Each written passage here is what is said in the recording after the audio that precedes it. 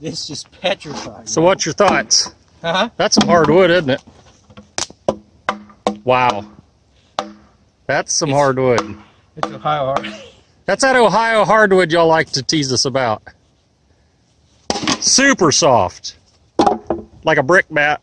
Yeah, well, that's what they used. They're used to before they went to maple. So what do you think of the saw? Now, I love it. What about 3 tanks full? She's got a couple tanks through her at least. What's that? She's got a couple tanks through her at least. I think I'd put about a half through it before I got here. Okay, so 2.5 tanks. Not a whole lot. For 70, and we're just kind of playing around. We weren't exactly out here cutting wood. We're not timing anything. We're not measuring anything. We're just running the saw, getting a feel for it. I like it better than the first time I ran it. First one had a 28-inch bar. It felt like loosey-goosey. What's that? Loosey-goosey? It felt loosey-goosey. It did. It did not feel right. This, it feels at home. That's the bar you want on it. I have a brand new Stihl light 25-inch ordered for it. Should have that next week. That'll be a perfect bar for it. That'll be perfect for it. A little bit lighter, I think, than even that bar. 562 Annihilator. Sorry, Husky. No, it is. I mean, we like our Huskies. This is not a knock on any brand. This is just a fantastic saw. It's a game changer power to weight ratio wise. Power to weight ratio for sure. Again, I don't think that the loggers out west really, I'm not a logger out west. Buck and Billy Ray is, you know, those guys.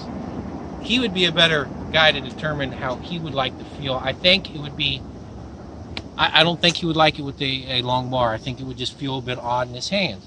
As far as weight, of course, it's lighter, you know, should be easier on your body, but the balance does affect how much it makes you tired as well, I think. What do you think, Brad?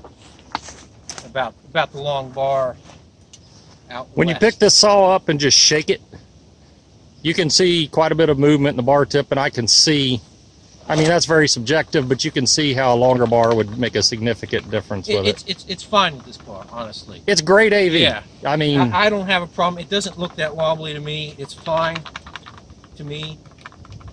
With the 28-inch, like I said, it felt like a little, but this is fine. And like I was saying earlier, we're splitting hairs here. This saw would be perfectly fine with a 28 or 32, but for the perfect setup, Yeah, for discriminating people who run a saw every day. For me, I don't care. I really wouldn't. It wouldn't bother Maybe me. we care more. I don't think so. No, I think those guys are in tune with their tools. That makes sense. I think they're in tune with how they feel and operate. We're just a little bit more particular than your average chainsaw user, though. Yeah. Have to admit that. We're chainsaw freaks. That's admittedly so. That's true. I mean, what's not to like about this? 13.25 pound power head. Same size as a 562. 1 or 2 ounces heavier.